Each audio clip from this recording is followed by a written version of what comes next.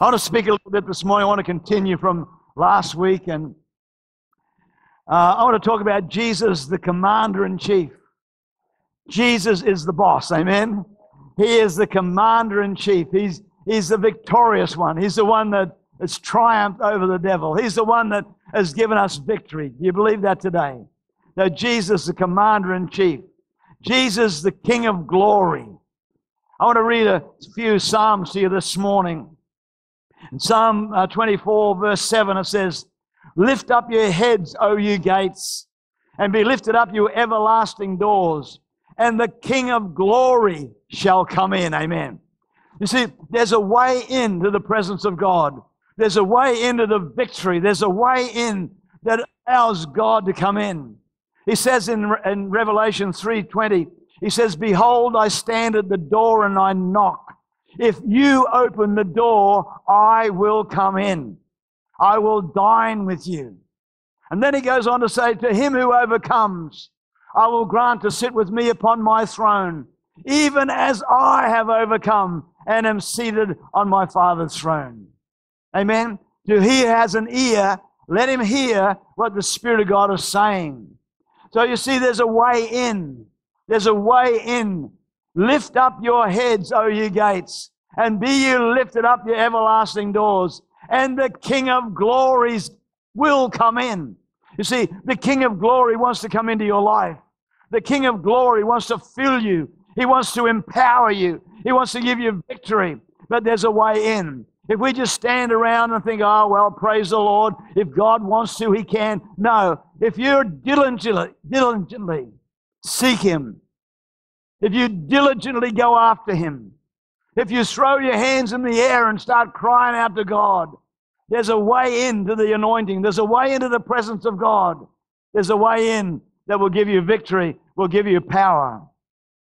"Lift up your heads, O ye gates, and be lifted up, your everlasting doors, and the King of glory shall come in." Who is this King of glory? The Lord strong and mighty, the Lord mighty in battle. There's this word again, battle, warfare. See, there's a warfare that's being waged. Though we walk in the flesh, we do not war according to the flesh. For the weapons of our warfare are not carnal, but they are mighty in God for pulling down strongholds. Strongholds. Our battle is not against flesh and blood, but against principalities and powers and dominions and mights. There's a battle, there's a war going on, there's a war raging. The enemy is pouring out his fury and his wrath. He's doing whatever he can, and there are people there that are being sucked in by it, people there that are being led by the enemy. But there's another group that are rising up. There's a bunch of people called the church. Amen. Give me a wave if you're part of the church. The church triumphant, the church victorious. Who is this King of glory? The Lord strong and mighty, the Lord mighty in battle. "Lift up your heads, O ye gates." Don't let your head hang down. Lift up your head, hallelujah. Be strong today. Know that God before you, who can be against you? Know that you are already a conqueror. You've won, hallelujah, an amazing race. "Lift up your heads, O ye gates. Lift them up, your everlasting doors, and the King of glory shall come in." Who is this King of glory? The Lord of hosts. He is the King of glory. You know, in Psalm 23, it says, "The Lord is my shepherd. I shall not want." That means that there's no lack. You don't have to suffer lack. You suffer lack, you can just say, "Well, it's all over. I'm finished. You know, I'm no good." Or else you can say, "Hey, God, let the weak say they are strong. Let the poor say I am rich." And you start to push through. You start to push into something. You start to break the shackles that bind you, the shackles that get around your life. Because the Lord says, and let me just read it again to you. It's an amazing thing. "The Lord is my shepherd, I shall not want.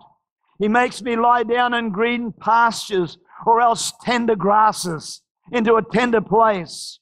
He leads me beside the still waters, waters of rest, waters of peace. He restores my soul. He restores me. I don't know about you, but there's a restoration going on in the church. Do you believe that? There's a restoration going on in my life. There's a restoration going on in your life today. And God is starting to stir up the gifts on the inside. And they're going to bubble up, and out of your innermost being will flow rivers of living water. This spake he of the Spirit that had not yet been given. But he said, if you start crying out to me, if you start believing me, if you start putting your trust in me, out of your innermost being will flow rivers of living water. Amen. I tell you what, I've been around people that out of their innermost being doesn't flow living water, it flows death. They talk about the negativity. They talk about the failure. They talk about the defeat. They talk about the problems. They talk about the trouble. They talk about the coronavirus. Well, hallelujah. I want to tell you, God's building up another people that they're not allowing the negativity to flow out of them, but out of their innermost being is flowing rivers of living water. Hallelujah. That my God is reigning. My God rules. Hallelujah. Glory. Hey, come on. That's where the shout. That's where the clap. Because Jesus is alive, amen. Come on. He's alive, he's alive, he's alive. He's not dead, he is alive. He wears the victor's crown.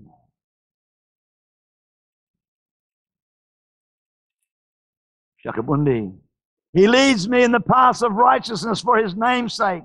Yea, though I walk through the valley of the shadow of death, I will fear no evil, for you are with me. Hallelujah.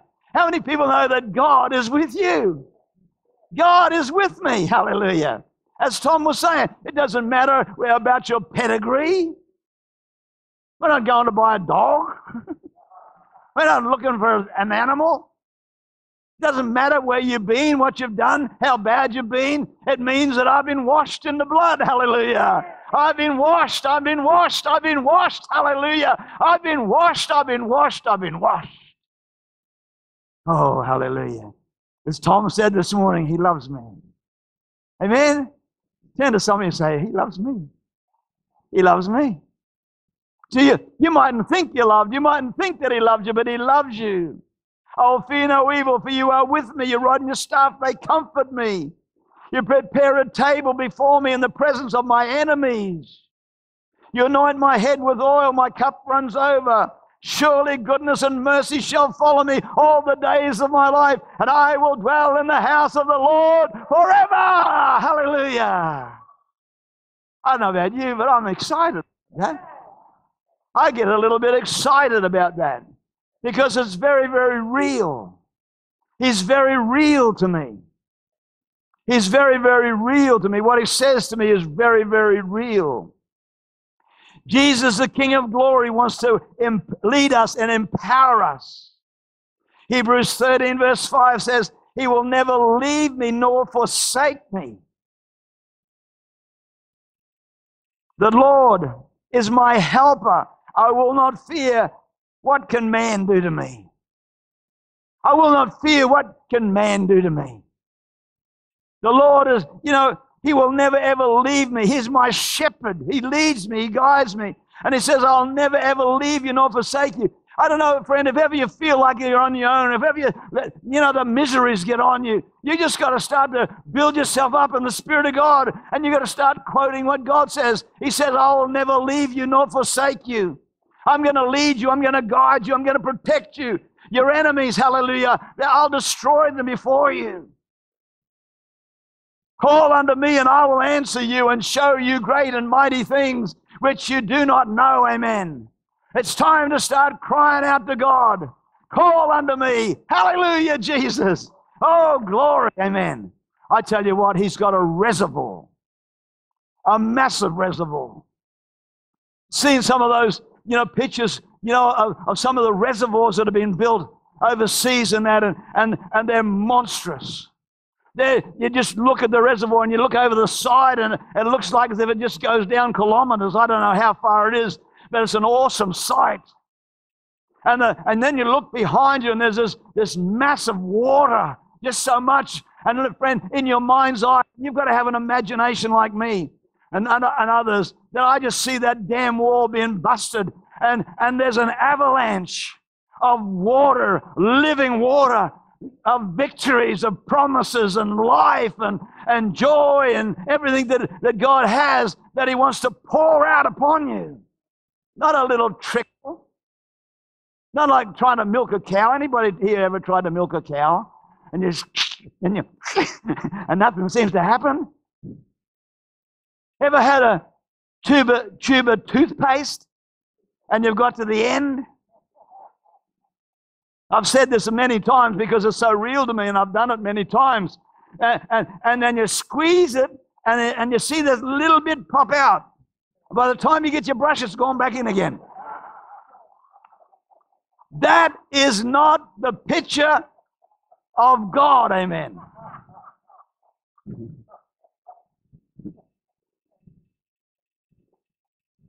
He is a rewarder of those who diligently seek Him. And you see, when God starts to stir you and you start rising up and you start quoting things and start saying things and doing things differently, that's when change comes about into our life, amen.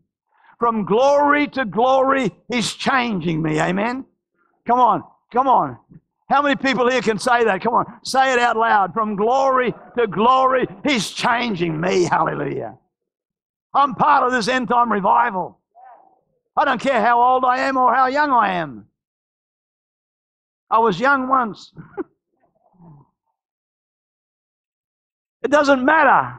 What matters today is that I know because I know that God is going to use us in this end time revival.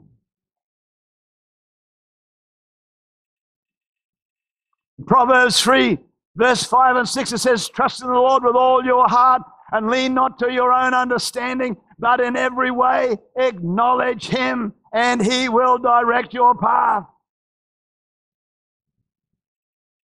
Trust in the Lord, hallelujah. There's a new trust that's coming about.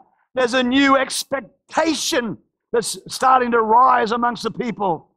There's something fresh that's beginning to stir us. There's something there that's beginning to change us. It's changing us, amen. God is so good. God is so very, very good. God is good to me, amen. Jesus gathered 12 of His men, and He worked with them, and He trained them to carry the glory, to carry the good news, the gospel. He had these guys with Him, and they were working with Him, and He was building them and showing them. But in Acts 1:4, it says that He commanded them. Why don't we just have a quick look at this in Acts chapter 1, verse 4. Acts chapter 1, verse 4. What an amazing... How many people love the book of Acts? And being assembled together with them, He commanded them not to depart from Jerusalem, but to wait for the promise that the Father which He had said, you have heard of me. But I just better get my tongue back into my mouth. I get a bit excited and my tongue starts running away and I don't know where it's going half the time, but it's really good. And being assembled together with them, He commanded them not to depart from Jerusalem, but to wait for the promise of the Father. Who promised? The Father promised it, which He said, you have heard from me. But John truly baptized with water, but you shall be baptized with the Holy Spirit many days from now. Therefore, when they had come together, they asked Him, saying, Lord, is this the time you're going to restore the kingdom to Israel? And He said, it's not for you to know times or seasons which the Father has put in His own authority. You shall receive power when the Holy Ghost comes upon you, and you shall be witnesses to me in Jerusalem and Judea, Samaria, and to the ends of the earth. This is the final words that He's speaking to them. While He had spoken these things, they watched as He was taken, and a cloud received Him out of their sight. Friend, I'm not just talking about tiddlywinks or lullabies. This is so powerful. It was the last words that He spoke to His disciples. Don't go anywhere. Don't do anything until you've been endued with power from on high. How many people need the power of God. I need the power of God today. I need the anointing so bad. I need the victory of the cross. Don't go anywhere but wait for the promise. On the day of Pentecost, amazing day. What an amazing day. And look, what I'm doing this morning, I know you know these words. I know you know these things. But friend, I want to tell you the Word of God is new every morning. There's something fresh every morning. There's something there that God just wants to breathe over us afresh, amen, to stir us, to rise, to get us going again, amen. Some people put on Denker rub.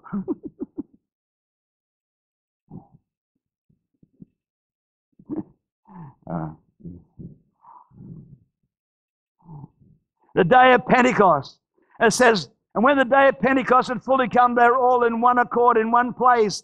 And suddenly there came a sound from heaven. I'm believing for the suddenlies, amen. I'm believing for a suddenly. I don't know when it's going to happen. It may happen this Tuesday night at the prayer meeting. It might happen next Sunday morning in the back room. It may happen, I don't know. But all I know is I'm looking for the suddenly, amen. I'm looking for that outpouring of the Spirit that's going to come like fire, like liquid fire, hallelujah. Yay. Reinhard Bonnke said Jesus baptized with water. But he talked about, but when the Spirit of God comes, you'll be baptized in liquid fire. Liquid fire, hallelujah. There was a man that has actually seen hundreds and hundreds and hundreds of thousands of people give their life to Christ in Africa, different parts of the world, raised up so many people. You got to listen to somebody like that, amen? You need to listen to somebody like that. Book of Acts, and it's an amazing book. And there appeared unto them divided tongues as of fire, and it sat upon each of them, and they're all filled with the Holy Spirit. And they began to speak with other tongues as the Spirit gave them utterance. Peter, amazing things. It says there in Acts chapter 2 also, it says, and Peter standing up with the 11 raised his voice and said, men of Judea, and he started to speak to them, and people got born again. Over here now is Peter, this man that was totally transformed, totally changed by the power of God. I don't know about you, but friend, that's what I want. I'm expecting for God to come in and totally change us as we have a fresh mantle or a fresh anointing, a fresh outpouring of the Spirit. Let me say it again. From glory to glory, He's changing us. We are being changed. We are being changed into His image. Amen. We are being changed to be more like Christ. The enemy's come in and he's changed the church and tried to make it like natural people, like the world system. And it's gone astray and it's gone deep into negativity and goodness knows what else. But God is going to raise up His church. And it's going to come as a quickening outpouring of His Spirit. Hits His church. And it's going to change us. Amen. Peter and John and the different ones that were there that had lived a life and with Jesus there, but now all of a sudden they've been endued with power from on high. And Peter in Acts chapter 3 verse 6, what an amazing man this man is. Peter goes to the gate beautiful and he's been there many times, and there's a man that was crippled. I want to tell you, friends, this Holy Spirit power outpouring is going to change us so much that we won't be the same. You see, I believe, and many times that Peter would have gone past that crippled man, and he would have taken most of his money out of his money bag and given him some money. But you see, when the Holy Ghost comes upon you, we're going to be changed. We're not just going to be mere men and mere women that come to church and sing a few lullabies and do a few things like that. But somehow or other, that power of God is going to impact us so much. It's going to empower us. It's going to change us, amen. And we're going to walk out of the building totally changed. It may be in an upper room. It may be in your quiet place. It may be somewhere. I don't care, and it doesn't matter where it happens. All I know is it's going to happen. Hallelujah. And just like Peter and John, who are our examples, Peter and John now go to the gate, beautiful, and there's this man that's been lame for years, and they looked at these guys, he said, and this is what he said, listen to this.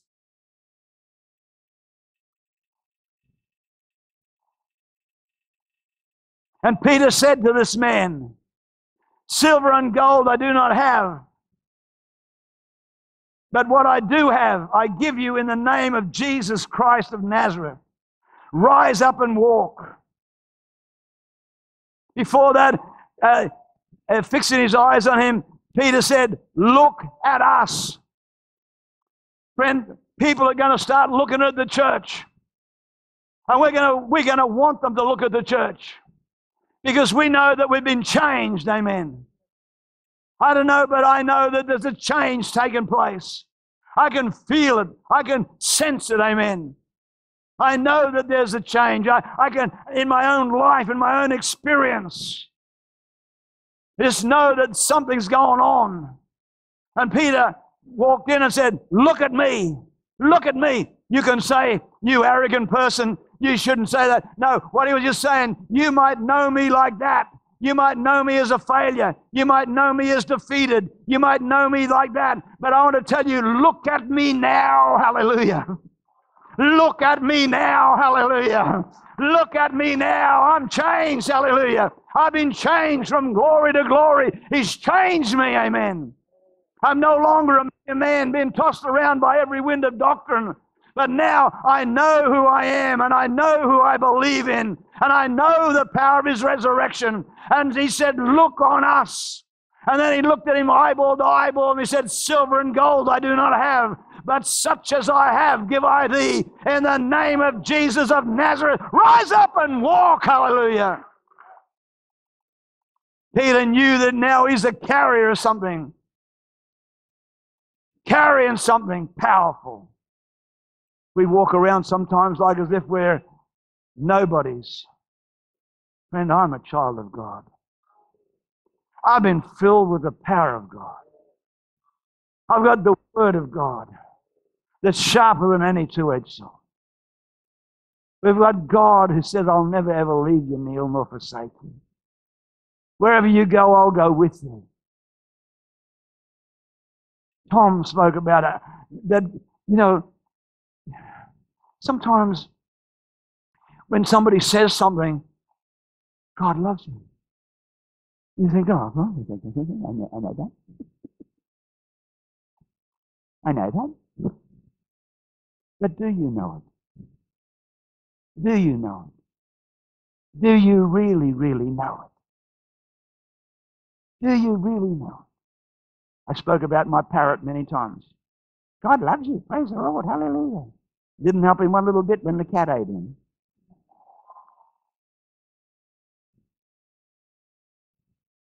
But do you know?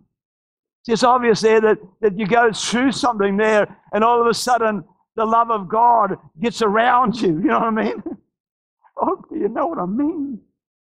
Have you been there? Have you been there lately? Have you been there somewhere where you know, you just go into God and all of a sudden his love just surrounds you, and then you look at somebody and say, God loves me.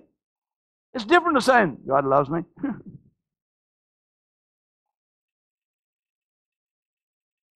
But now it's a fresh revelation. Now it's a fresh reality. Now it's something that you say it with a different passion. You say it with a different reality. Because I know I don't deserve it. But I know he loves me. He loves me. He loves me. He took him by the right hand and lifted him up. And immediately his feet and his ankle bones received strength. And he, leaping up, stood and walked and entered the temple with them, walking and leaping and praising God. I want to tell you, something's going to change, that people are just going to start to walk and leap and praise their Lord. Amen. They're not just going to sit around like stuffed dummies. Praise the Lord. Hallelujah.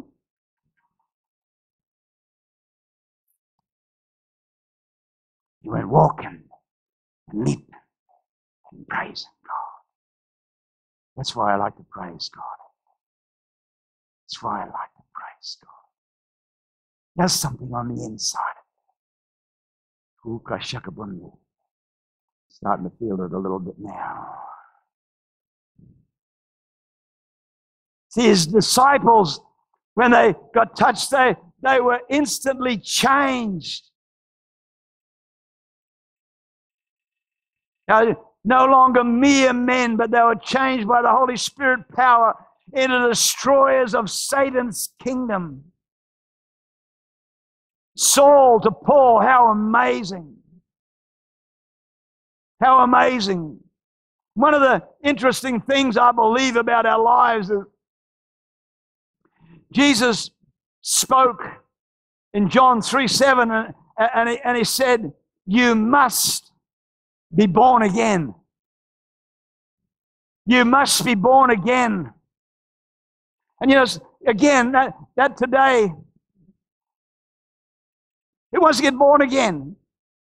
Okay, just go to the back and get a cappuccino. Born again is more than just going through a little ritual. Born again is understanding my identification. My identification, I've been born again. You've been born again if you've received Jesus Christ as Lord and Savior. If you haven't, you need to get born again. If you've drifted away from God, you need to come back to Him. And you need to repent, and you need to come and cry out to your God again. My identification is no longer with my natural father. Roy. It's no longer my identification anymore.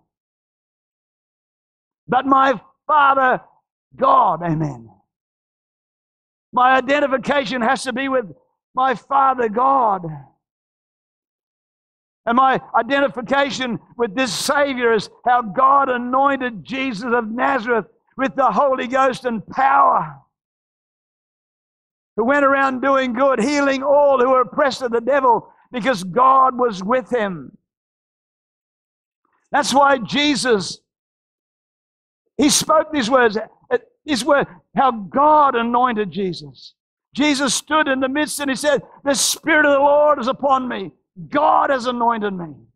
He understood what it was to be anointed. Jesus lived on planet Earth as a man growing up. But the time came when he went to the Jordan and was baptized. And a voice came from heaven and said, this is my beloved Son, in whom I am well pleased. Amen. And he was filled with the Holy Spirit. He went from the Jordan into the wilderness where he was tempted. But the enemy tried to destroy him. But he knew what it was to be filled with the power of God. He knew what it was to be anointed by the mighty hand of God. And so to his disciples, as he's been training them, and they had a lot of knowledge. They had a lot of testimonies and things that they saw. But he spoke to them and he said, don't go anywhere until you've been endued with power from on high. He knew what it meant to be filled with the Holy Spirit and how much they needed to be filled with the Holy Ghost. Acts 1:8 says, you shall receive power when the Holy Ghost comes upon you. See, God wants to demonstrate His power through you. You may not understand that because we've been lulled into churchified. We've been... What do you do to milk when you take the good stuff out? We've been pasteurized. That's a good word. That's true. Pasteurized. Didn't think of that one before. We've been pasteurized.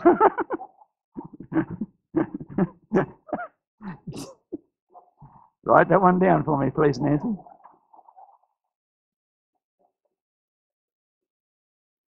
Now the good taken out of it. And now all you got to do is just come to church, hallelujah, and sit there and be goody two-shoes. Oh, and clap when I say clap. And And if I say something, "Hey, brother," I've been trying to years to get you to do that.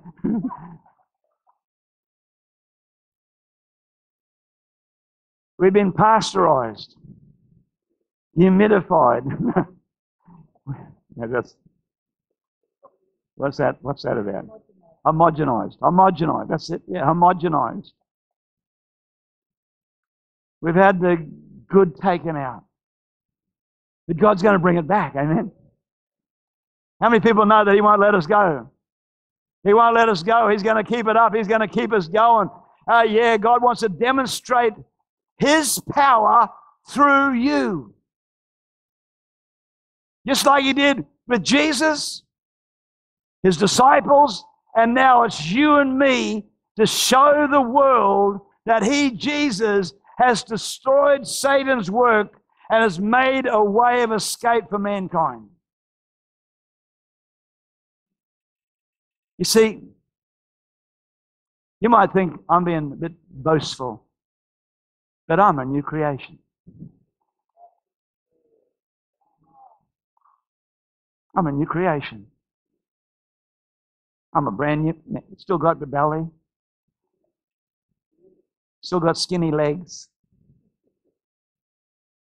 still haven't got any teeth up top. But I'm a new creation. I'm a brand new man, hallelujah.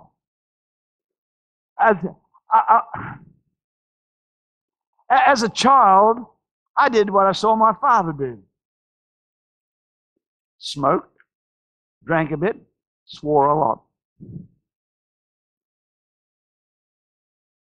But see, if you get a fresh understanding, and I'm sorry if I just keep going back, Tom had obviously a fresh something that caused him just to say, God loves me. And we've known that for years. But it was fresh. Fresh. And so now, you start talking about being born again, new creature. When you get something fresh about it, it becomes new to you. And so it means more to you. You know what I mean? You might have knew it in part, but now you know it a little bit more. And perhaps later on you might know it a little bit more. And a bit more, and a bit more, and a bit more, until Jesus comes. But until He comes, we'll be continually learning. But you get a fresh revelation and understanding why we needed the new birth. Born again. Out of the kingdom of darkness and into a brand new kingdom of light. Now I need to do what my new Father does.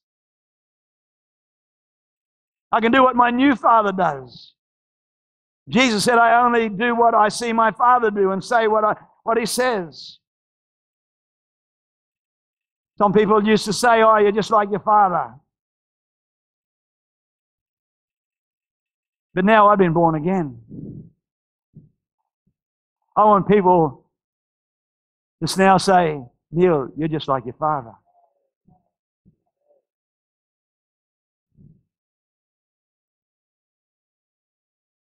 You're just like your dad. I got a new father. I got a brand new dad. Hallelujah. Amen. One that says, Neil, I'll never ever leave you nor forsake you. My other dad left me. He left me in Mount Isa. We went out drinking. I was 8 years of age. I went looking for him in the pubs, looking for him in the pool rooms. I went looking for him. Because it was dark. It was late. He'd been gone all day, and I was hungry, and I was young and little, and I didn't know where my dad was. Somebody got me in the back of the pool room and tried to molest me. But you see, I got a new dad. He said, I'll never leave you, son. I'll never forsake you. I'm with you always. My new dad now has come unto me. Come to me and I'll answer you. I'll help you.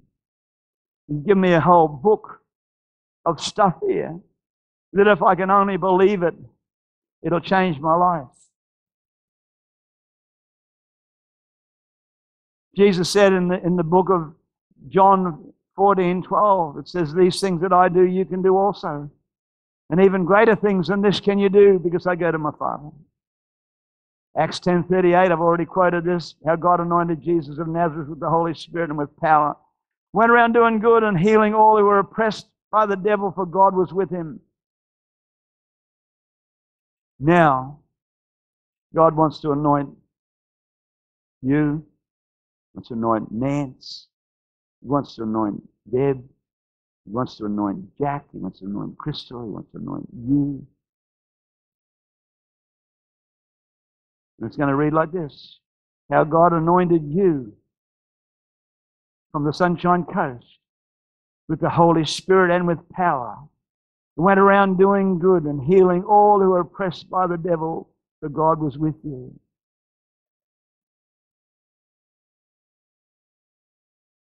God wants us to go into all the world and preach the gospel. Jesus returned from the wilderness in the power of the Spirit. He said in Luke 4:18, He said, the Spirit of the Lord is upon me. Jesus didn't say, after that encounter, God has anointed me to do all these things. He didn't say, if it be thy will, send someone that needs to be delivered to me just while I wait here. He went about doing good, healing all who are oppressed of the devil. I've just got past my introduction here. Hallelujah. Oh, Father, I've got a new dad. One that will never ever leave me nor forsake me. And I believe that He's calling us. And it doesn't matter how long you've been a Christian. Sometimes we say, been in the way. Sometimes it's us that's been in the way. Because we don't respond. We don't allow, or we don't open the door. Behold, I stand at the door and I knock. If you open the door, I will come in. I'll come into you. I want to dine with you. I want to fellowship with you. I want to be your God. I want you to be my people. I want to lead you. I want to take you by the still waters. There'll be no lack in your life. There'll be no this, no that. But you see, if we don't go, or if we don't respond, you don't go anywhere.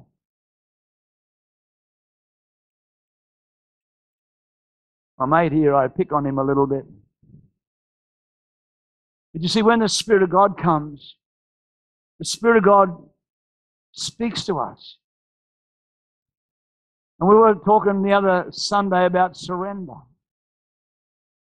A brother came to me at the end of the meeting and he said, Neil, he said, during the meeting, he said, I just felt like getting up off my seat and walking out the front and kneeling and throwing my hands in the air and crying out, I surrender. You see, that's God. That's God in the house. But see, what happens many times is he's not been, he's not a churchy-fied fellow, this bloke. He doesn't know much about how you do things and what you're supposed to do and what you're not supposed to do or anything like that. But there's fear of man and there's stuff in there that says, oh, I can't do that. But you see, what we've got to do is we've got to be released that we can do that. That's what's going to bring the glory. That's what's going to bring the presence of God. When we can come and kneel in the presence of God, when we come and cry out, God, I surrender. Not my will, but thine be done. He comes and He meets with us. He would have met with him anyhow because he's a young Christian. God would have met with him. But some of us, I'm going to say it like this, dry wood. I tell you what, dry wood burns good. Get the fire of God around our lives, amen. Surrender again, surrender afresh. Let the Spirit of God get around us. Let the anointing get around us. Let the power of God get around us. Can I ask you to bow your heads with me right now? Can I ask you today, if you don't know Christ, you don't know Jesus as Lord of your life, you need to surrender. You really need to surrender to Him. It's not a little churchy thing that we do, but it's something that you do. It's not something that we do in mass because others are doing it. You can't have a cesarean birth. You've got to be born naturally by the Spirit of God. And you just say, God, I want you. I surrender. You may be somebody here today and you sort of drifted away from God a bit, or you need to come back anyhow. I don't need to tell you what you need. You already know because the Spirit of God would be speaking to you. You need to say, God, would you come again and afresh on my life? I need you, Jesus. Today, if you're in this place and you know you need to surrender, you just say, God, I don't want to do my own thing. I've been doing my own thing as a Christian for so long. I want to do your thing. I surrender to your will.